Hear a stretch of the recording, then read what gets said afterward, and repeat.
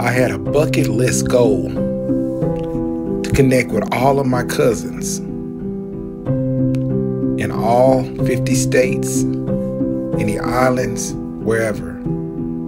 Go on Facebook, type Lockhart, scroll over to people, start making friends. Read a little bit about your cousin. Request a friendship. Get to know them better.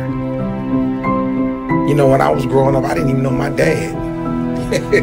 I know I know you hear that a lot, but it's true. I didn't even know my dad, and I didn't know many of my cousins because I didn't know my dad. But I went to one family reunion in Texas. And I stood up and I told everybody at the reunion, I think it's a shame we don't know each other. I expected them to laugh at me, but instead of laughing, they agreed.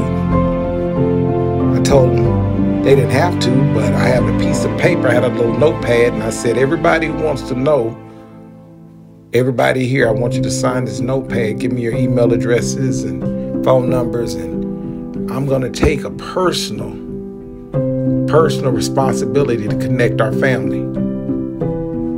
So I've been asking people to get on the page and share some videos and pictures. Don't put anything on there too personal that you're embarrassed to share, but if something happened in your family, you're proud of it, share it with your family.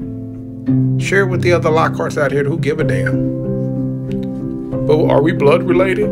I don't know. My last name is Lockhart, yours is, so let's see what we can do. Let's throw it in the air and see what comes down. Well, anyway, I'm making my effort. We are everywhere. Don't believe me? Search. Connect with Lockharts. In your city, at least. And after you get everybody in your city, share the page with each hashtag Lockhart that you meet. Let's see what happens. All right. Let's stay connected. Blessings. Lockhart love.